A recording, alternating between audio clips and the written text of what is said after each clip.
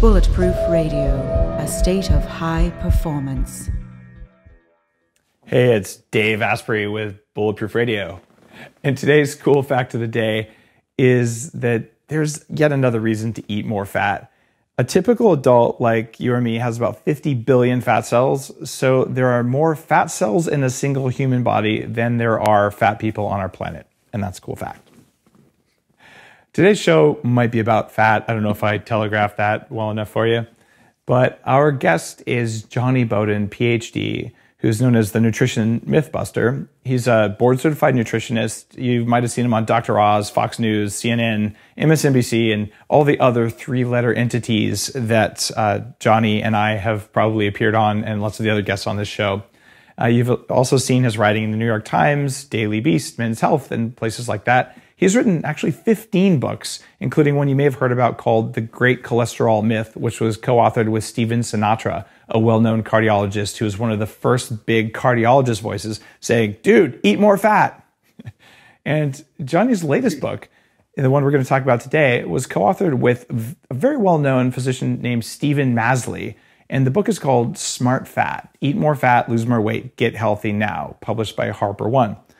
Now, you might notice that there's a similarity between what you read about in the Bulletproof Diet and what you read about in Smart Fat. And that's because eating more fat works. And there are lots of nuances and lots of things you can do. So I love to bring guys like Jonny on the show to talk about what they did and why it works, because understanding that there is a science, understanding that it's not just a lone voice, it's a whole community of people who are health professionals or people like me who are unlicensed biohackers who just look at what works. And what we're finding is that we kick more ass when we eat more fat, and that's just how it is. And it doesn't matter how many low-fat, like shaky, weak people are telling us that we're going to die. That we don't look like we're going to die. We don't feel like we're going to die. Our labs don't look like we're going to die. Basically, it works. So, Jonny, welcome to the show, and thanks for shouting out that this stuff works. Thank you so much. I'll never forget when I first heard of Bulletproof. I was actually speaking at a conference and you guys were exhibiting, and I had not yet heard of Bulletproof coffee. And I said, what is this stuff? And he explained to me, he puts the butter in the coffee. And I go, God, this is exactly what I've been believing in for the last 15 years I've been talking about. This is great. So I've always found that same synergy you're talking about when you meet like-minded spirits who've come to the same conclusion, read the research in the same way, tried it in their own lives, and then you find, oh, I'm not the only one who's been saying that. That's very nice. So, well, thank you for all you're doing with that as well. You're so welcome, Jonny. In the dark early days of this fat thing, we had Gary Taubes, just kind of wrote Good Calories, Bad Calories, a very famous book for people listening who haven't read it. It's the only book I've ever seen that's about 500 pages without one wasted word. Every page is full of facts and this incredible story woven in about how we were deceived into believing that a low-fat diet is an appropriate thing for humans to do. And it actually is, for short periods of time for specific biological reasons. But if you try and live on a low-fat diet, your life is going to suck. That's what it comes down to. Pretty much. I was a true believer in that, Dave. I don't know if I ever told you my background story, but, when I got into the field in 1990, it was all low-fat diets and aerobic exercise. I started as a trainer at the Equinox Fitness Clubs. And, we used the tools we had, the food pyramid, the step classes, aerobics. And the worst part of it is we were trained to actually believe that if our overweight clients weren't losing weight, they were probably lying because we knew this worked. We knew. So if they I was one of them. I was that 300-pound guy who worked out 6 days a week and no one believed me. I'm like, are you kidding? I'll show you my logs, right? And this is exactly what people believe because they never... It's so interesting how the mind works like that. When you have a belief, and believe me, the belief in low fat is like a religious belief. It's impervious to evidence. The people who believe it just won't see anything that contradicts it. And when you have a belief that's strong and the evidence doesn't support it, you have to find something wrong with the evidence. So when people were doing the low fat diet and taking 25 step classes a day and not losing weight, we had to think, well, something's wrong here. It can't be that the advice we're giving them is wrong because we know that is infallible. So it must be that they're either cheating or they're not telling us the truth. And it really winds up blaming the victim, because this low-fat thing was the biggest nutritional experiment in history. It's a massive failure.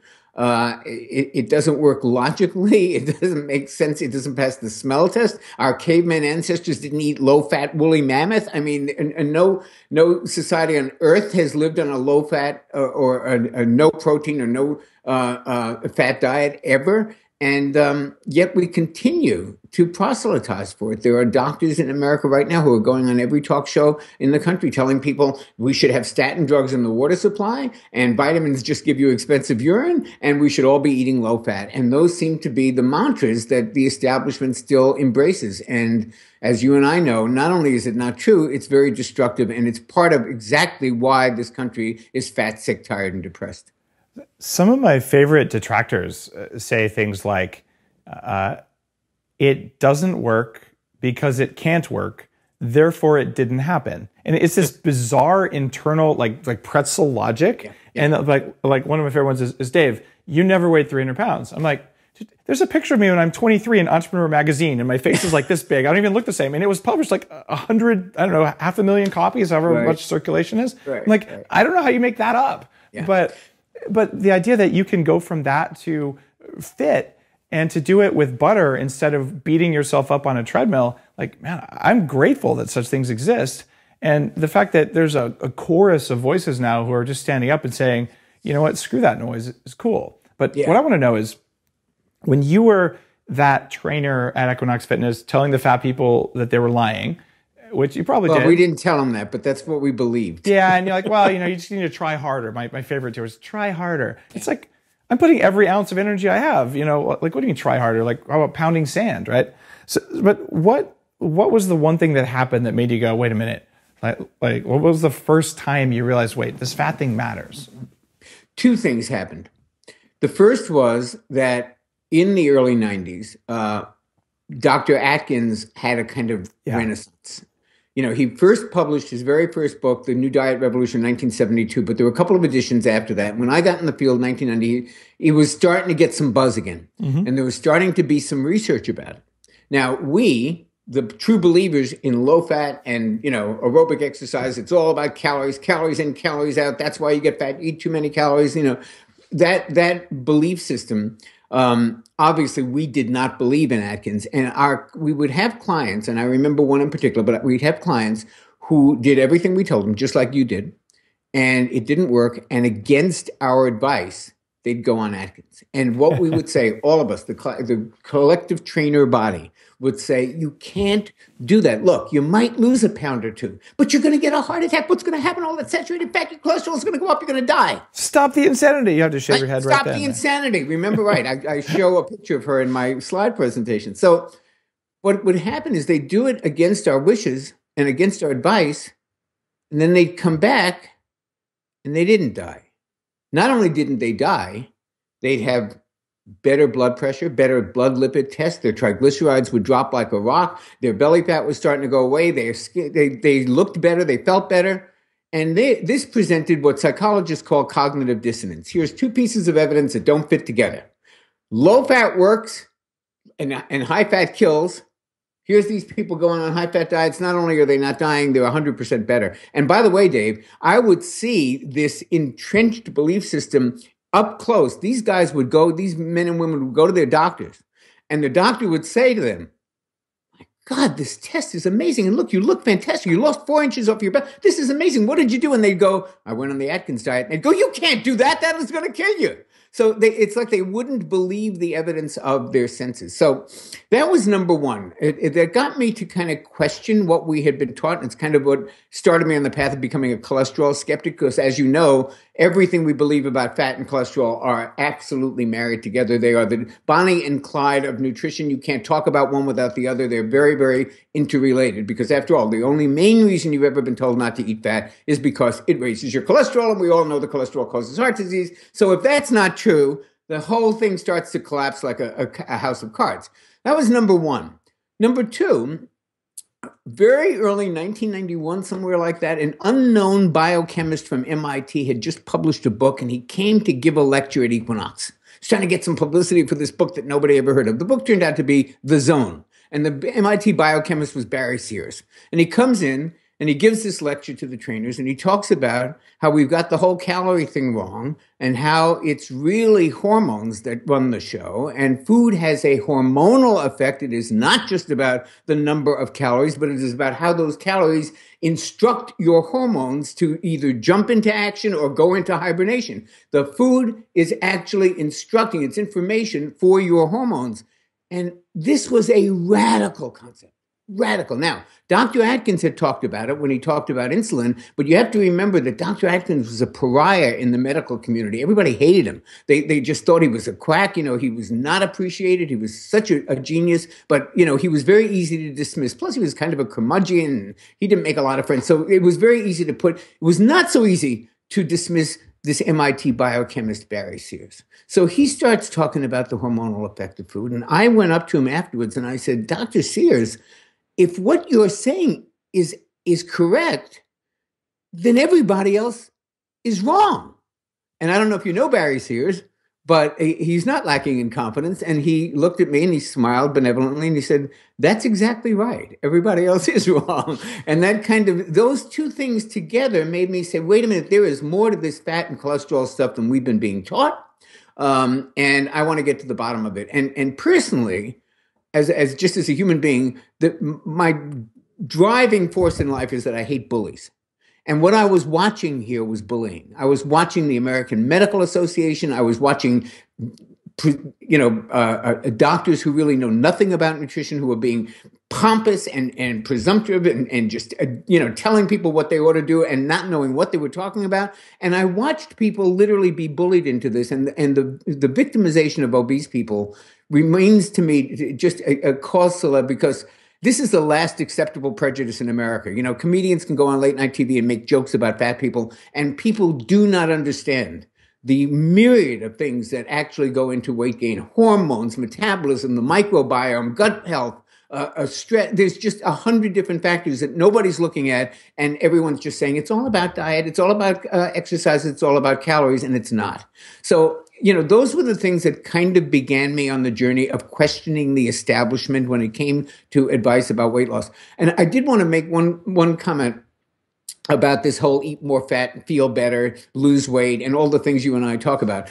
My great nutrition teacher and mentor, Robert Crahan, the late, great Robert Crahan, used to say, the problem with the American mentality is that we tell them something great about fat, or we talk about the Mediterranean diet, and their takeaway is, oh, I guess I should add more olive oil to my cornflakes. So I want to be very clear that we're not talking about taking your crappy diet and just adding more fat to it and magically things are going to change. We're talking about making some very important substitutions here, removing some of the inflammatory omega-6 fats that we've been taught are so healthy, removing some of the carbohydrates that drive insulin through the roof and make us inflamed and contribute to obesity, and replacing that stuff with the healthy fats we should never have taken out of our diet in the first place, including saturated fat. What do you think about the evidence-based bullies who are out there saying, well, it's all about calories in, calories out, you got to exercise more? And I still see this, especially among the bodybuilder. Like I want to look muscled but emaciated in terms of extremely lean. The bodybuilder physique, which is pretty amazing when you pull it off. But I see a lot of online hate from that crowd. How do you respond to that kind of a perspective? It's there was no evidence that anything but calories makes a difference. You locked someone in a calorie chamber. What is your response to that? Well, there's several responses to it. Other than your middle finger. Well, people get very attached to belief systems. My previous life, my master's is in psychology, which served me very well in working with weight loss and with personal transformation. And by the way, it's the perfect time to point out, another thing that we share besides a love of fat and a hatred for the bullies in the establishment who tell us to eat the diet that makes us fat, sick, tired, and depressed. Aside from that, is this sense that the whole calorie thing is a belief system. And the thing about evidence-based medicine that people throw out there all the time, and that we, it gives me hives, because it sounds great. It sounds like we just want to do what works. But what you have to remember is who controls the evidence. The drug companies love evidence-based medicine because they run the evidence, they run the trials, they control the studies, and then they can say, look, statin drugs, we have the evidence. And if you know anything about how research is done and how it's reported and how it's funded and how the whole system works, you know that that's a rigged system, evidence-based medicine. It would throw out every single natural remedy that's ever been used, that ever has any kind of a clinical track record. Nobody would ever use it because there's no evidence in the sense of a clinical trial, fourth level clinical trial funded multi-millions of dollars by the pharmaceutical industry. So, I'm not a big fan of the notion of evidence-based medicine. Again, I mentioned Robert Crayon earlier. He used to have a wonderful saying. He'd say, the entire New York City Fire Department does not have one randomized clinical controlled style that study that shows that water puts out fire, but they behave like it does. So, are you going to throw out the evidence of your senses and what works and what you try and what you work because there's no evidence that was produced by a pharmaceutical company? I don't think that's the problem with the evidence-based community. It's not that evidence is a problem. Evidence is wonderful, and clinicians rely on evidence every day. Yeah. I hit someone with a hammer, it hurts. That's evidence. I didn't have to blindfold them and hit them with the hammer in different places to see if it hurt, right? Like we know sometimes because there's many different kinds of evidence, and the art of evidence-based whatever you're trying to do is pretty much reject the evidence you don't like because you say the study wasn't good enough, accept the evidence you like because it was double-blind, and then ignore all the clinical data, ignore all the clinicians, and ignore millions of people who got better doing whatever it was because you don't like it. And you don't like it because it can't work because of your because you know it doesn't work. Because you know that it doesn't work. It's because of your dogmatic belief. So it's actually like a self-tortured cycle there. I'm all for evidence. And if you want to say what you're doing is evidence-based, what you're actually doing is you're saying everyone who doesn't agree with me is a con. Right. And if that's the world you're coming from, I don't need to spend my time on you because you don't understand basic science. In fact, you've rejected basic science by worshiping on the altar of, I only take one of 6 or 7 kinds of evidence and I am blind to the rest of the world because of my belief systems. It's like, go join ISIS. That's where you belong. Yeah, no, I couldn't agree more. And the whole belief in the calorie thing, I think we're beginning to see a critical mass in people, in respected mainstream people, even moving away from the calories of the whole story thing. With David Ludwig at Harvard, you cannot get more credentialed than this guy. He's a great guy, right? He's unbelievable. And he just published a book about it and said, dude, sorry, but the calorie thing just ain't working. Because as Barry Sears taught me back 25 years ago, food has a hormonal effect. So, in our book, in Smart Fat, thank you for mentioning, we actually go way beyond the good fat, bad fat dichotomy, which is so woefully out of date. It's like the good cholesterol, bad cholesterol stuff. We've gone so far beyond that. We now know there's 5 different kinds of LDL cholesterol, 5 different kinds of HDL. They operate differently. We're the same thing with good fat and bad fat. The fact that some fat is good and some is bad is not revolutionary or new. That's not. If that's all we had to say, we wouldn't write a book. What we do here is divide fat in terms of whether or not it's toxic. Yes. So this is such a different way of looking at fat than the conventional way. And Dave, one of the bullying principles that has driven me crazy all along is this notion that that saturated fat is bad, animal products are bad, everything else is good. And in fact, here's what the evidence really shows. The vegetable oils that you've all been told to eat that are supposed to be so healthy, we're supposed to swap everything out for canola oil and soybean oil and cottonseed oil and corn oil and all of these things that we got rid of lard. Remember in the 80s, everybody decided, natural healthy fats like lard, bad. So they all switched over to canola oil. So that's really good now.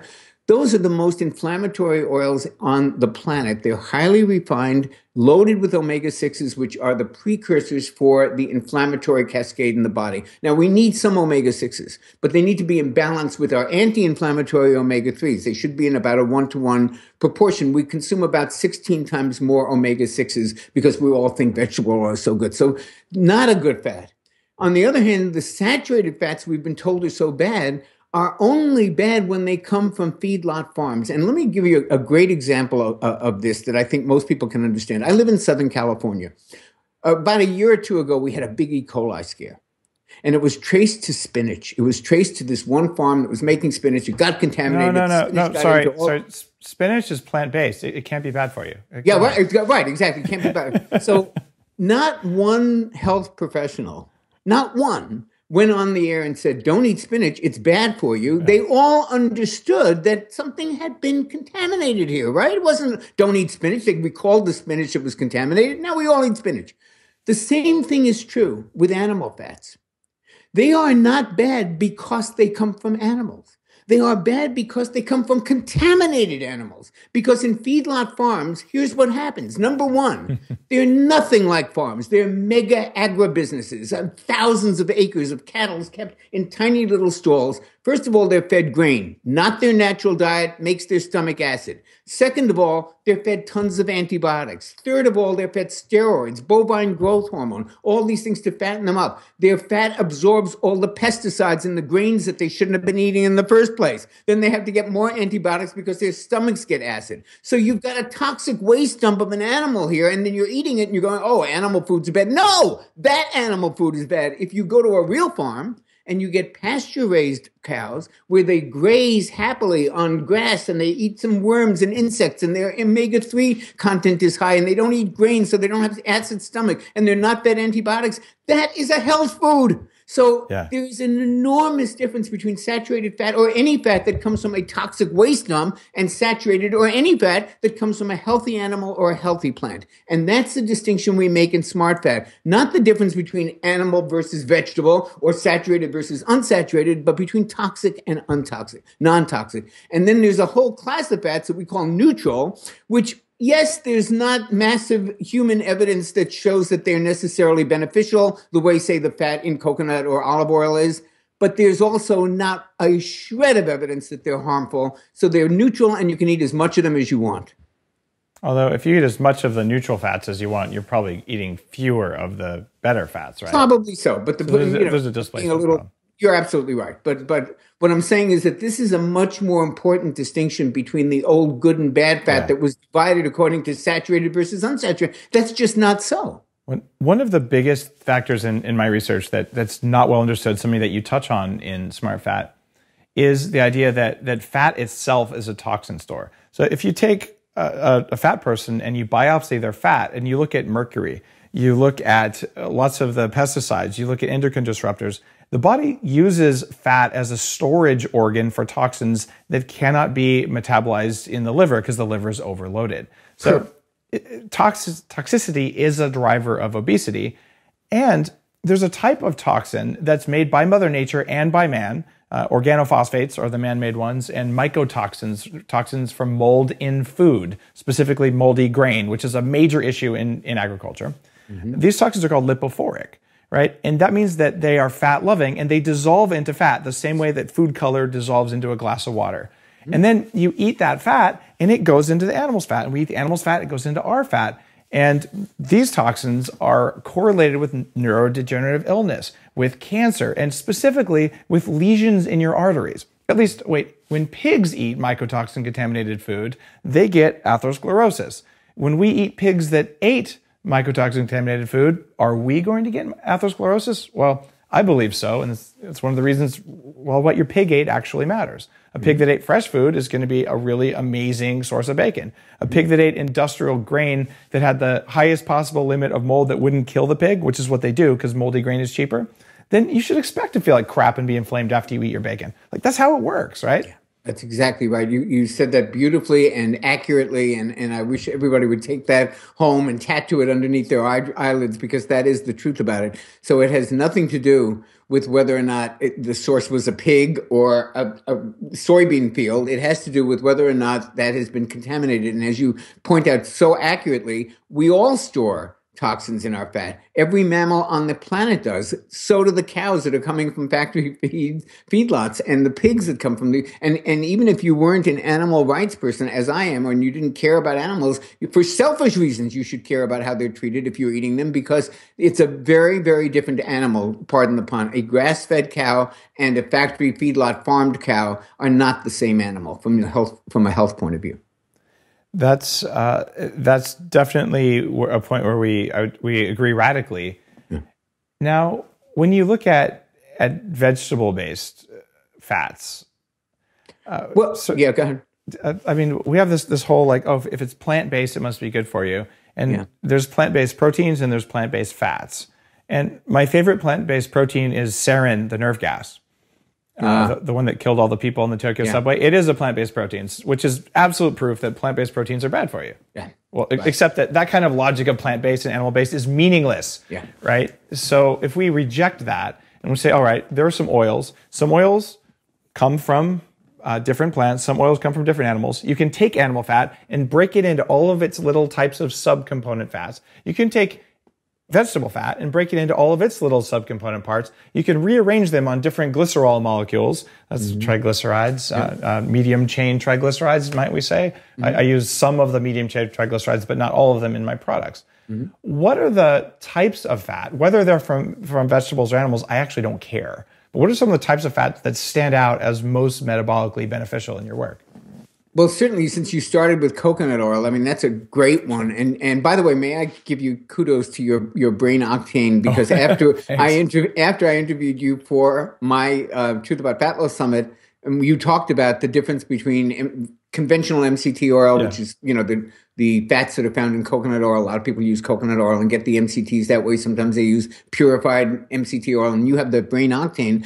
You were so convincing that I ordered 2 bottles of it from your website, and they will now pry it from my cold dead hands because I use that every single day. And so that certainly MCT oil, whether in the purified form of brain octane or whether in another high quality form, is one that I think we can say have good health benefits associated with it. By the way, we're about to release a study showing a huge difference in the number of ketones formed from brain octane versus coconut oil. Like the evidence is in from a major University of California source. Great. And I can't wait to publish that because it's going to blow the water out of the fat. I love your brain octane. So there's one. There are some oils that I'll be very honest with you. My co-author and I didn't quite agree. Like, I would have made Malaysian palm oil a smart fat. Stephen didn't feel there was yet enough human research to say that this is definitely a beneficial fat. He was totally in agreement that it's gotten a bad rap and there's nothing wrong with it. I would go a little further. I think I'm actually leaning towards feeling that there's enough research to say that this is a smart fat. But in any case, it's loaded with carotenoids. It's loaded with tocotrienols. That's what gives it the red color. That's a great oil. I have a question on that one. Yeah. So I'm a fan of tocopherols and tocotrienols. And in fact, I take them concentrated. But palmitic acid escorts lipopolysaccharides. These are the toxins from gut bacteria right across the gut membrane and increases their toxicity, which is why palm oil for me is on the suspect foods. It's much better than vegetable oil, but it has that weakness that coconut oil and like fish oil and things don't have. That was my big concern. Do you have any comments on that factor? No, you're a little further advanced in the biochemistry spectrum than I am, and so I have not seen any negatives associated with that. Maybe in the proportion that it's found in palm oil. As an overall oil, I think it's pretty good. But to go into less controversial areas of oils and fats that have been found to have like beneficial, certainly olive oil. In all the Mediterranean diet studies, and is it okay to cook with olive oil? I mean, I have an opinion there, but what's your take? It all depends on the temperature. And actually, I will tell you one of the things I learned from my co-author, Stephen Masley. He was a trained chef. He took a year and actually studied at the Four Seasons for a year while he was in medical school. Cool. So what we learned about that, and I had to correct some of my previous beliefs about oils, is that the smoke point of oil is the point at which it becomes something else and when it actually converts to substances you don't want. So you never want to cook it with an oil at its smoke point. And I had always believed coconut oil, you can cook it 500-600. No. You can't. It's got a smoke point of 250. And now when you refine the oils, you can go higher smoke point, but you got less good stuff in it. So like there's the trade-off. Brain octane will go to 320. Right? Okay, that's still not deep frying, but you and I don't recommend deep frying anyway. You shouldn't deep fry anything anyway. It's just bad. So even if the oil's amazing, it won't be amazing when you're done deep frying. Right. Yeah. So can you cook with olive oil? You have to think of it this way. Why do we pay so much money for true extra virgin olive oil? Exactly. That was olive oil that is close to a bunch of old Greek men walking around in wine bottles and pressing it out with the mechanical press of their feet. There's no high temperatures associated with real extra virgin olive oil. And you pay extra for it because the temperatures destroy these very valuable polyphenols that are found in the olive oil. So why would you pay twice the money for extra virgin olive oil and then cook it at 400 degrees? It makes no sense at all. You're then going to destroy the very thing you paid extra to have. So I would say that with extra virgin olive oil, you should not cook with it. It's best for drizzling and last minute putting on of stuff or salad dressings. And when you get to virgin olive oil or just plain old olive oil, yes, you can cook at higher temperatures with it. But of course, it doesn't have all the wonderful stuff in it that the extra virgin olive oil has. One of my favorite Italian recipes, this is not in Bulletproof the cookbook, but it's beef tagliatelle. And you take a piece of beef and you cook it relatively rare and you slice it and you pour extra virgin olive oil on it. Notice you didn't pour oil on it, then cook it. Yeah. You did it in the right order. Yeah. Very. And that's just so nice. You agree with that? I mean, that's been what my finding is. Well, I agree with it. And there's a few people like Chris Kresser wrote something recently saying, oh, it's okay. Like there's no evidence using some of the studies. Like there was something about like blood sugar decline after it. But I found the evidence to be unconvincing. And the biochemistry is pretty clear. Heat, light, and air mess up olive oil. Olive oil has more polyphenols, so it stands up better than olive oil stripped of the polyphenols, but it's still not a good idea. No. And there's just no reason to do it. Like, use butter. It is simply a better choice. Use ghee, use coconut oil. And frankly, if you do that, add some water so that the temperature won't rise too much. That's a good point. Then you protect the oil. If you want to deep fry something, go eat a Twinkie. Like, deep fried food is never healthy no matter what oil you use. Very well put. And I would add to the list of fabulous oils that I wasn't quite as aware of, avocado oil. Yep. Smoke point of 520. Dude, if you can't cook your stuff in 520, there's something wrong with you. And that stands up to heat very well, and it's loaded with omega-9s and, very, very good oil for you.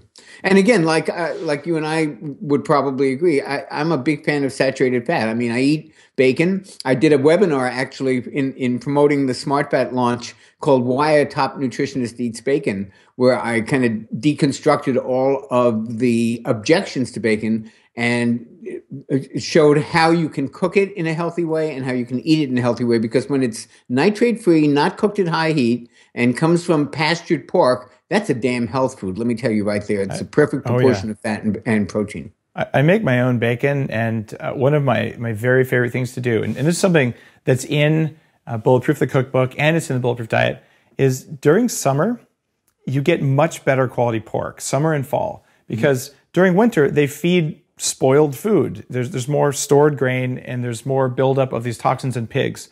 Pigs metabolize toxins the same way humans do with their kidneys instead of their livers, like rats and some other animals, or like cows have 3 stomachs to deal with toxins. So pig fat stores toxins the same way we store toxins, and we both suck at detox. Right. That makes pigs a good model for what humans do. And it means that their fat is extra delicious. Right. The only problem is that if you're eating winter and spring pork, your chances of being inflamed the next day, not because you got bad fat, but because you got fat-soluble toxins in the fat, goes way up. So every summer, I buy like 8 or 10 pork bellies from Heritage Breed. I live on Vancouver Island. It's a farming community. I live here for a reason, because I'm on an organic farm, so I can eat all this stuff. And I buy those, I put them in the freezer, and then I make bacon out of it. And sometimes you just cut it up and you roast a hunk of pork belly this big. Wow. If you're listening on the radio, I'm talking like the size of I don't know, a sheet of paper. Yeah. And you roast that, you score the skin, and it's my kid's favorite dish. And it's just so good. And you get like a food eye from it because you're eating clean fat. It's the right kind of fat, and it's sounds clean. Great. Oh, it's great. It's like life-changing to do that. I'll bet. That sounds wonderful. All right, let's talk about omega-3 to omega-6 ratios, because I know you write about that in Smart Fat. What's your take on the ideal ratio in food and in humans when you do a lab test? It's a very simple answer, 1-to-1. Look, here's the, let me give you the short 15-second elevator speech about omegas and inflammation. Mm-hmm. So we need both inflammatory and anti-inflammatory compounds in our body. Mm-hmm. People often say, and omega-6s, which are predominant in the vegetable oils we've been told to eat, are pro-inflammatory. In other words, the little hormones called eicosanoids that come from, that actually cause inflammation. The inflammatory ones come from omega-6, and the anti-inflammatories come from omega-3s. Now, we need both. People ask me all the time, well, what do we need inflammation for? Think about the healing response. Think about if you get a splinter and what happens and the area gets swollen. Well, what is that? That's a kind of inflammatory response. The white blood cells go, they surround the puncture wound. They try to prevent a microbe from getting a hold and starting an infection. The area fills with fluid and water. So it's a kind of inflammatory response is a kind of part of the healing response. It's why you get a temperature, why you get a fever. It's the body's way of dealing with it. You need some inflammation or the ability to form inflammatory compounds in the body as part of the healing process. Problem is, so you got these two armies. You got your inflammatory army, and that's being fueled by omega-6s, and you got your anti-inflammatory army that's being fueled by omega-3s. When they are in balance, everything is good, life's wonderful. When you fund the inflammatory army with 1,600 times more funds then you're giving the anti-inflammatory army, you are in deep doo-doo. And all the research, and I've got the master book of research on this right here in front of me. It's the volume 100 of the World Conference on Dietetics. They did an entire research report on the balance between omega-3s and omega-6s and how this relates to cardiovascular disease. And the research is very clear that we are getting at minimal 16 times more omega-6s in our diet than omega-3s. And then we wonder why we're inflamed. And inflammation is at the core of every major degenerative disease we know of, from Alzheimer's to cancer to diabetes to obesity to heart disease. So we are literally fueling the inflammatory army by eating so many omega-6s. And if you think about every processed food in America, you cannot swing a rope in a grocery store without finding soybean oil and cottonseed oil and corn oil and partially hydrogenated, not hydrogenated. They're all vegetable oils. So it's 16 times more. And that's a big part of why we're so inflamed. So in the Bulletproof diet, I found numbers that range from 16 to 40, like up to 40 times. In the 16 ratio. Is conservative. I have a feeling it's much higher. That's what the research was able to document. And I think it's much higher in certain parts of the country. And for people listening, what this means is that if you were to take an obese person who eats the standard American processed and fast food and restaurant, even not fast food, just restaurant foods, because they put these oils all over the place in restaurants, what they have is 40 times more omega-6 than omega-3 oils in their body. And that is odd because your cell membranes, which are made of little tiny droplets of fat, they need a certain amount of undamaged omega-6. It's critically important. If you don't have some of that, you're going to be in trouble. But what you're eating is you're eating masses of damaged omega-6 because they fried in it. They cooked with it. And this stuff is unstable anyway. It basically goes rancid. It oxidizes during manufacture when they use solvents in it and when it's put in plastic bottles and things. So when you incorporate this damaged omega-6 in excess in your cell membranes, you're creating free radicals throughout the body. And that's the source of your inflammation. But the anti-aging people, so Jonny, I've run an anti-aging research and education group called the Silicon Valley Health Institute for more than a decade. And it's given me a chance to learn all the things I know and to interview lots, like hundreds of experts on these things. And the general consensus there was a ratio of 4 to 1. And you'd hear this at the American Academy of Anti-Aging Medicine. I was there this year. I met my wife there 11 years ago. Like these are my people, even though I'm not a doctor. And when I look at that 4 to 1, and I look at my numbers, I've gotten myself down to 1 to 1 on occasion. Right now I'm at 1.7 to 1. And the guy who's the most aggressive I've ever met, who's Professor Larry Smarr from UC San Diego, he was down to 0.86 to 1. He's the only guy who ever really beat me in terms of that ratio. But I'm concerned at 1 to 1 that your cell membranes actually might not have enough omega-6 to have appropriate fluidity. Are you 100% certain that 1 to 1 is the right ratio versus 2 to 1 or 3 to 1? Because I'm not. I know it's around 4, and it might be lower, it might be slightly higher, but like, where does that come from?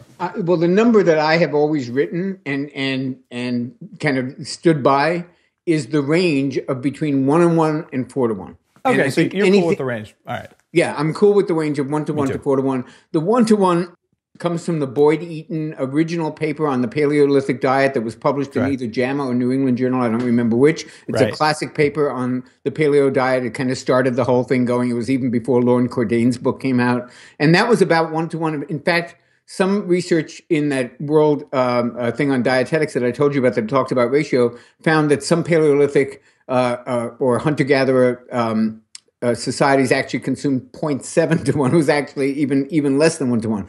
But I'm very comfortable with the ratio of between 1 to 1 and 4 to 1. The one thing I would say to you about your friends and the people who are measuring your blood and looking at that is that the dietary ratio may not necessarily be the same as the ratio, the ideal ratio in the blood. So you're looking at, right. This guy's 8:6 to 1. That may not have a perfect correlation with the dietary intake. I think for dietary intake, I'm comfortable with saying anywhere between 1 and 1 and 4 to 1. But not 16 to 1, not 40 to 1, not 50 to 1, not what we're consuming in America. The implication here is that something I did. So I was a huge Barry Sears fan when he first came out back in the late 90s when the Zone diet first came out. And it did make a difference for me. I still had half my weight, but I played with Atkins, played with Zone. And I really got into the nut oils and eating almonds because you need that omega-3. But what I found was that and I was a raw vegan too, where I ate tons of nuts. But nuts are actually not that good for you. They're all kind of in the suspect food category because although they have some fat in them and because they're relatively low sugar, if you eat way too many nuts, you are going to get more omega-6 than you want. So I'm a fan of eating nuts. Mm-hmm. But when you do what some in the paleo community have done over time, it's like, oh, look, it's a paleo dessert. It's like pounds and pounds of nuts and a whole bunch of dates, which are actually sugar. And somehow that makes it, quote, paleo, because there isn't like a legal definition of paleo. And that concerns me because when I was eating masses of nuts, my inflammation was not low. When I ate moderate amounts of nuts, my inflammation was under control. Like, funny, that's what the biochemistry says should happen.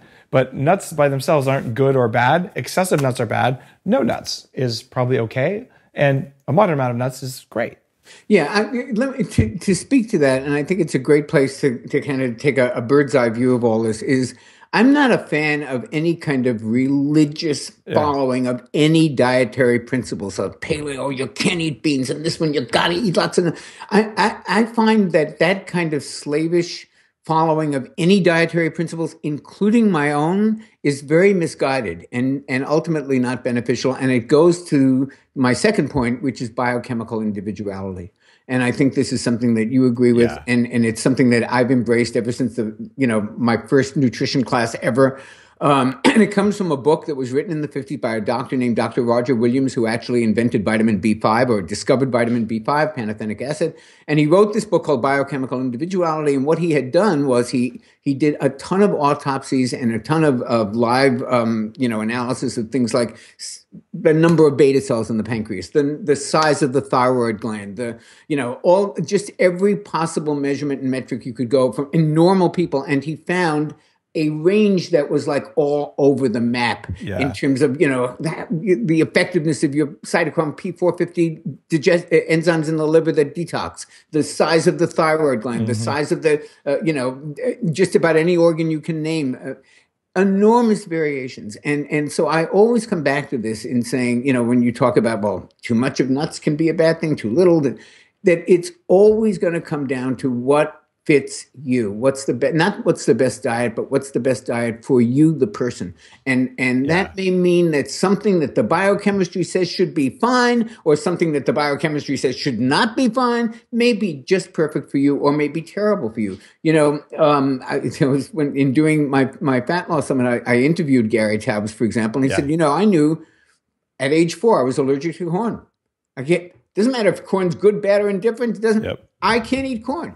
I, Jonny Bowden, don't drink alcohol. We all have, our curse to bear, what doesn't work for us. It doesn't matter that there's a million studies showing that 2 drinks of alcohol a day lowers the rates of heart attack. Not for me. And maybe, whatever the food was that triggered some of your research and things that had mold in them and things like that maybe many of us aren't aware of, didn't work for you. So I always encourage people. I mean, to me, my mission in life is to get people to kind of be the leader of their own health team and not to necessarily follow the gurus, whether it be me or you or anybody, but to find their own path and to use what we tell them as guidelines to test things out and see if it works or not. And if it doesn't, throw it out. I don't care what the authorities say.